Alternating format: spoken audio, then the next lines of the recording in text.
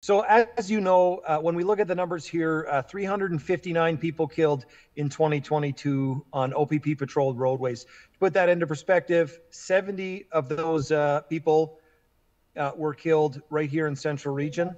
And we have to ask ourselves, what can be done to prevent tragedies like this from occurring? Mm-hmm.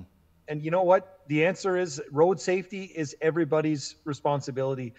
I often get asked, why does the OPP focus on, those four offenses, the big four that we always talk about? And the answer is simple, and it's because they are the main cause of the loss of life on our roadways, and it's absolutely preventable.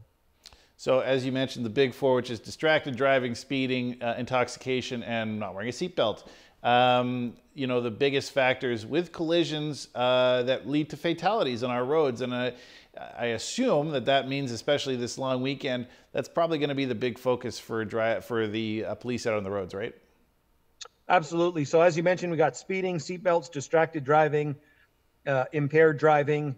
And impaired driving, people have to remember that's alcohol as well as cannabis. Mm-hmm. I've heard a saying recently, and I quite like it. I won't take credit for it, but so when you're hitting the road, make sure you pack your patience. So we've all been there. For example, you live out in cottage country. We all want to get where we're going. Sometimes there's traffic delays. Whatever the delay, you name it, it's important that we just take a step back and realize, road safety is everybody's responsibility. Remember to give everybody space. And, what if you see somebody driving aggressively? My advice is don't engage. How about if you find yourself feeling a bit of road rage? Remember that patience that we talked about packing? So remember that and then disengage. Yeah. Take yourself out of the equation. Stay within the speed limit and always wear your seatbelt. Don't drive distracted. Don't drive impaired.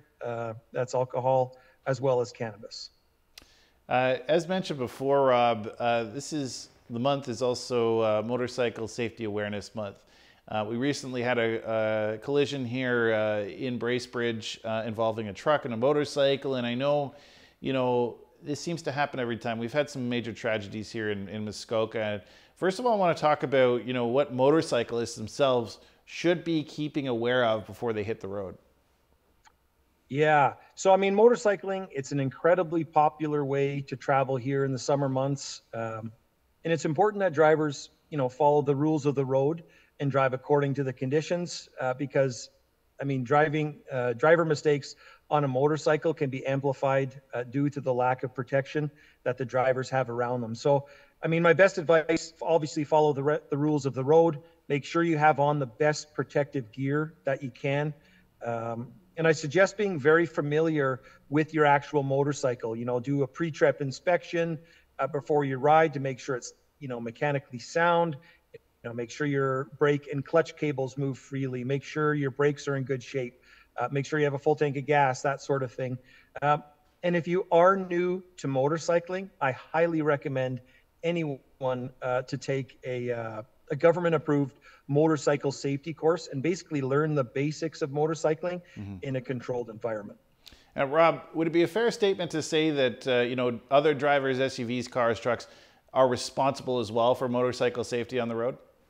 Absolutely. And I think it's the third time I've said it today, but road responsibility or road safety is everybody's responsibility. So most motorcyclists that I know personally, they're very good drivers. And what they tell me, though, is not only are they paying attention to their own driving, but it also, pays in dividends to pay attention to the other drivers around you. Now, if you're in a, car, truck, SUV, whatever,